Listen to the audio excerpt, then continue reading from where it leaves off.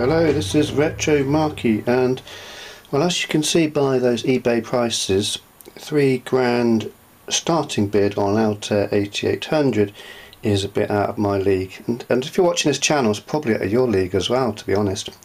But anyway, with the little gadget that I showed previously, you can spend around £15 and get your own Altair 8800, like the one you can see with your eyeballs right now. So just a couple of things. If we hit F12, we've got a couple of options. We can emulate the real CPU speed of the system in question. At the moment I've got it on the K-Pro.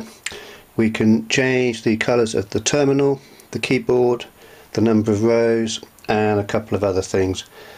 So because I'm more of a gamer and a hobbyist, what I'm going to do is leave the CPU speed super quick, so I can show you a bit of Space Invaders. So this system here runs, as you can see, CP/M, and we've got 63k of RAM. If we go into the directory, we've got an A drive, or a virtual A drive, with the CP/M files and also mbasic.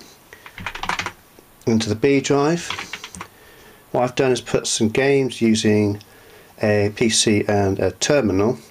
Now I did have some problems with TerraTerm, but I did find the old, actually it's the old Microsoft Windows hyperterminal seemed to work just fine for transferring files via a virtual serial port. So let's have a look at Aliens, which unfortunately has nothing to do with the movie, but it is a game that will be familiar to most of us watching this channel. Now, I did have a few problems figuring out the keys on this. Z, left. Well, let's try it anyway. Let's go for not Bloodbath. We come in peace.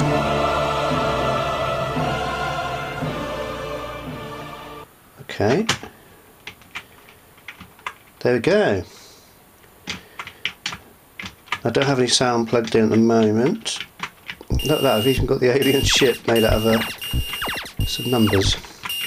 It's probably not spot on perfect, but for our demonstration purposes it's pretty much fine. As you can see, we've got a working Space Invaders, and we didn't need to spend £3 plus to do so. Just 15 squidaroonie from some dodgy Chinese eBay seller or something like that. But jokes aside, I do really recommend this device. Another thing I'm going to do, so I did make some single board computers, and the actual reason I bought this device was not to do this, although I've decided to keep this as it is, because you're not flashing an SD card but actually flashing the internal flash ROM, and I don't want to mess around. So I think I'm going to buy another one, and then I'm going to create this new one into a terminal emulator. So stay tuned for that fun and excitement. Can we quit out? We can.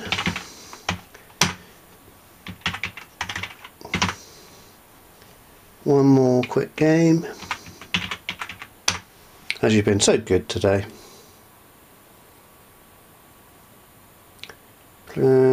Up is W, Z, A and S. W, Z, A and S, okay. W, Z, A and S, kind of weird keys, but W. Oh, this is me. Okay, it's quite quick. W, have I got a jump? Oh, I have got a jump. Right, so if you're a bit confused, I'm that P. There we go. Wee, wee, wee. There's even ladders. Because it's not running at the original speed, it's actually quite quick and quite smooth. It's like a very primitive early Chucky egg of sorts, but without flying chickens. I say frying chickens, I meant flying chickens. They're probably fried. Anyway, that's probably enough for this video. So there we go. That's my quick look at a K-Pro computer, which is emulating an Intel 80 is it? I think, on a very expensive computer made in 1974. Oh, what's that? Yahoo! Whatever happened to Yahoo?